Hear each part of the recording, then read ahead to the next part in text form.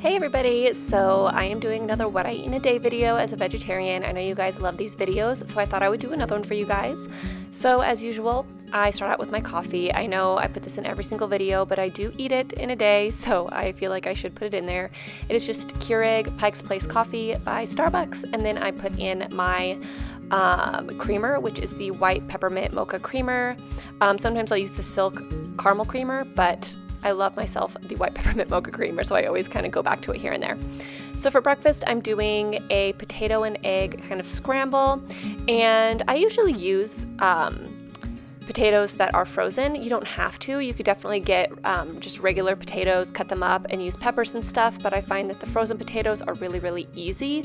So if you want something fast, this is definitely the way to go. So I just put some olive oil into a pan, and then I put that right in there, just the potatoes, and I kind of cook that for a while. Once they've kind of cooked for a little bit, I add the salt and pepper and garlic. So I wait for the garlic because I don't want the garlic to burn, and that's why I wait for kind of the potatoes to cook just a little bit before adding that. Then I use this real salt seasoning by the brand Redmond, and you can get this on Amazon. It's amazing. I love this stuff so much. And I just sprinkle that onto the potatoes, and if you feel like the potatoes are getting dry at all, you could just add a little bit of water, and it kind of brings some moisture back into the potatoes. And then I just cooked up 2 eggs. I eat this with 1 egg, but my husband wanted some, so I made 2 eggs. Now please excuse my flipping skills right here. It's like a skill in itself to flip an egg while trying not to get your arms in the shot of the camera. That's why I don't know what I was doing here, but I saved it, so that was good. And then I just put the potatoes in a bowl, and I put the egg over the top, and I was going to put some avocado on this, but the avocado that I thought was going to be good was not good, so I had to throw it away. But this is what it looks like. You can eat it with salsa or ketchup, and it's amazing. So I've been trying to get some more fruits and stuff into my diet because I haven't been the best about that lately, so I've been trying to eat more smoothies. So basically I just put in 2 bananas, and I use this rice protein, which is chocolate, and it is a vegan protein, which is good, and I use about a half a scoop of that. You could use a full scoop if you want. And then I use about a tablespoon of peanut butter. And then to make it even more filling, I use some oats. You don't have to put the oats in if you don't want to. And I put in some spinach. I try to put in spinach to all of my smoothies because you can't really taste it, but it adds a lot of nutrition. And then I added some chia seeds and some almond milk and blended it up. And I had this amazing protein smoothie. This has so much protein in it, and it fills you up, and it's really, really good, you guys. And it's kind of like a green tint from the spinach, but you can't taste the spinach at all.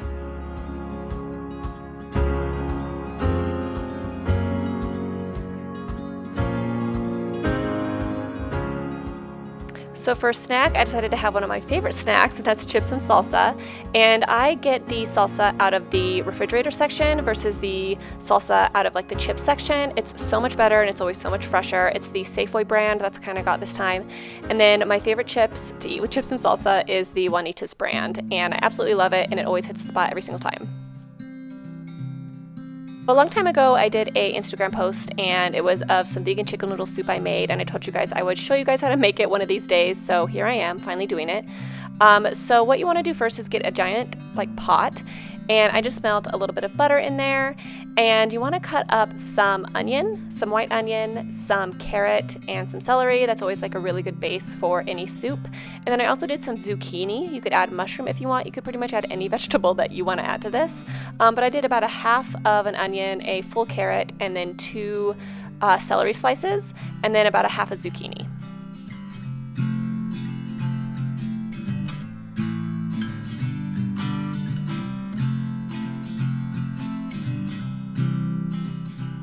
Once you have all of your vegetables cut up, you just want to add them all to the butter in the soup pot and let it cook down for just a little bit. This is usually where I'll add some salt and pepper, and then once it kind of, cooks down just a little bit, I add my garlic, and I also added some fresh thyme as well. The fresh thyme is going to make such a difference, you guys. It tastes so good, so I would probably add about a half of a tablespoon of fresh thyme, maybe a tablespoon if you want it to be really thymy. I don't know. I didn't really measure, to be honest with you. But like I said, the salt and pepper and also the garlic, and I just let that cook down a lot. Now, here's the thing. You want to add potato in at that same exact time, but I forgot that I was going to add potato, so I decided to cut up my potato really quickly so I could throw it in with the rest of the vegetables. I did 1 whole potato, and that was the perfect amount.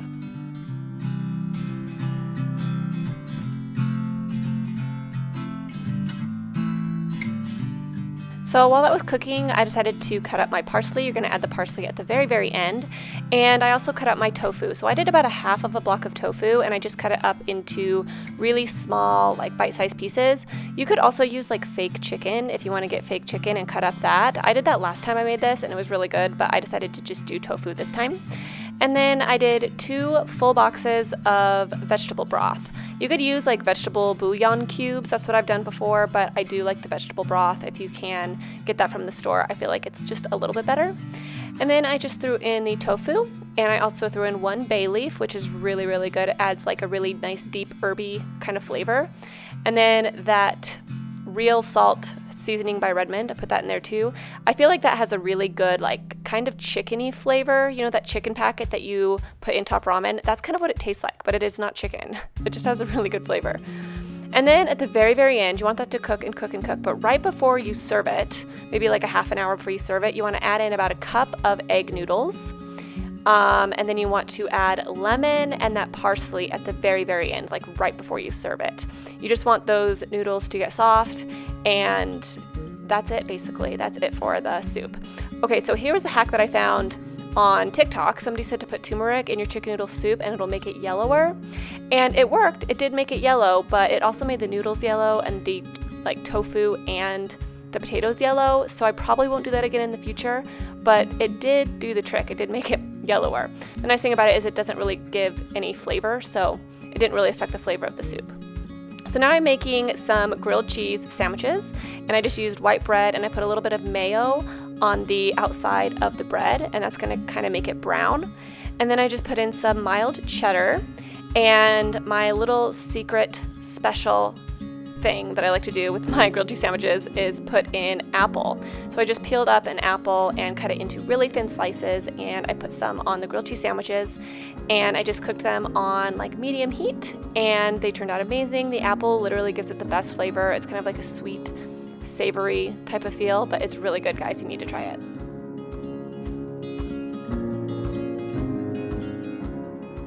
So another really important step in the grilled cheese making process is to use a lid, and this is going to help the cheese melt, so you're going to get a really like gooey grilled cheese sandwich. Super important, and I never forget that step. So this is how I served up my dinner. I just use these cute little bowls that used to be my grandma and grandpa's. I love serving my soup in those bowls. And then I just put the grilled cheese sandwich on the side, and it was so good. Travis loves like soup and sandwiches. He personally prefers tomato soup, but I really wanted to make my chicken noodle soup. So anyways, I hope you guys liked this video. Let me know if you guys want to see any more recipes in future videos, and I'd be happy to make them for you guys. I post a lot of food on my Instagram, so if there's anything that you guys want to see on there, I could definitely put that in future videos. So thank you guys so much for watching, and I hope you have a really good day, and I'll talk to you guys soon.